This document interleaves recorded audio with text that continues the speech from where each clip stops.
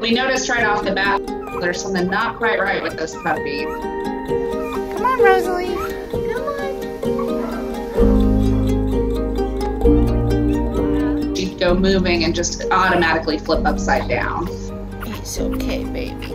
She couldn't stand up or anything, just constantly laid on her side or on her back.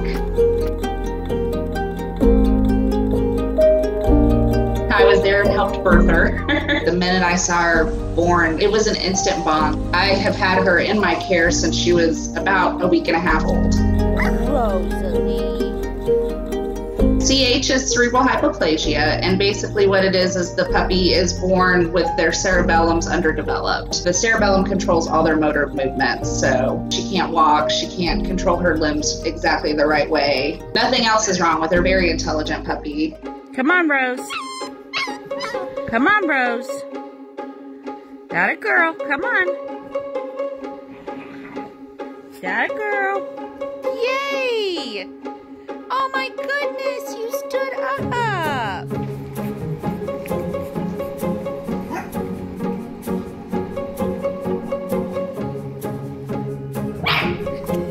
We started trying to develop things to help coordinate her more and get her to sit up straight.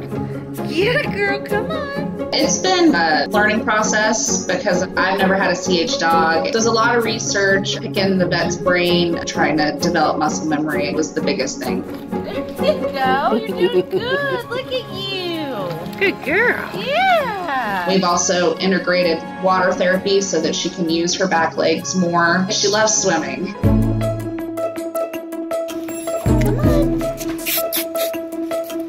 That was the biggest turning point with her rehab, giving her something that could make her stand upright and get to explore the world. First time in the wheelchair, she kind of looked at us like, I don't know what y'all are doing to me.